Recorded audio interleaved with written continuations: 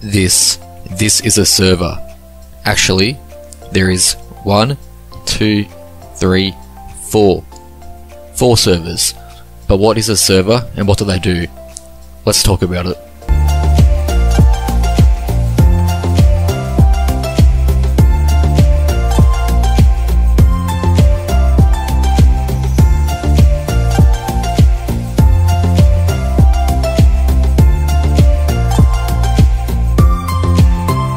A server is a centralized computer. The difference between a PC and a server is the hardware cost. The hardware designed for a server is one, to run 24/7, and it's also designed to have less errors occur during runtime.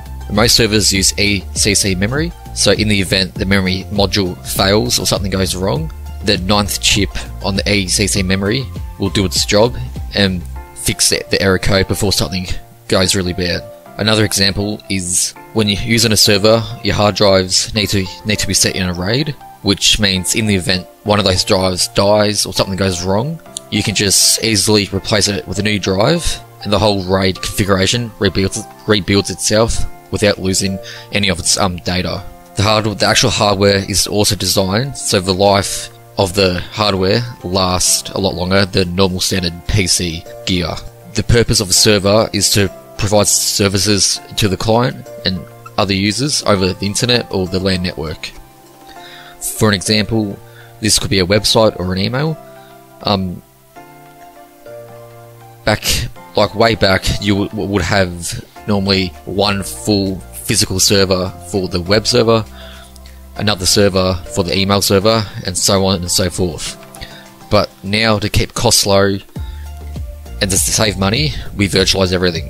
So I'll show you in this video, because I go through my home servers, but you can virtualize your email server, your website server, all on one physical server, and obviously that reduces the cost of the overall budget, you could say.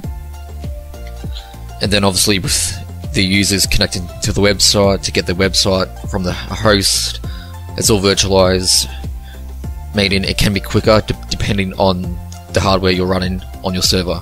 Another point is the server processors that are designed to handle big workloads from the client, and the motherboard on the server is designed to run with more than one CPU, meaning the server can handle more work quickly and complete tasks very efficiently. And the server OS is also designed to handle lots of connections from users without any problems. Now, on to the PCs, the motherboard is designed for one CPU, as we all know. You cannot put two in there, you just can't do that, you're not allowed to. They're also not designed for huge workloads over the network from users and clients, because their OS running on your PC at home, that OS is big enough as for what it does, and it's just too much pressure on the system itself to be able to run server-like services with the OS and then clients connecting to it. It just will struggle and probably die. On a good note though, AMD supports ECC memory, as Intel does not, so you can put server memory in your PC if the CPU and motherboard allows it. But on another good note, a PC can be set up as a file server or a media server in your home, so you can just swipe your OS, put a server OS on it, and it will act like a server for media files, backup files, just files, any type of files you have. Just set up a share folder over the network, and any client with that IP address can connect to it and act like a server.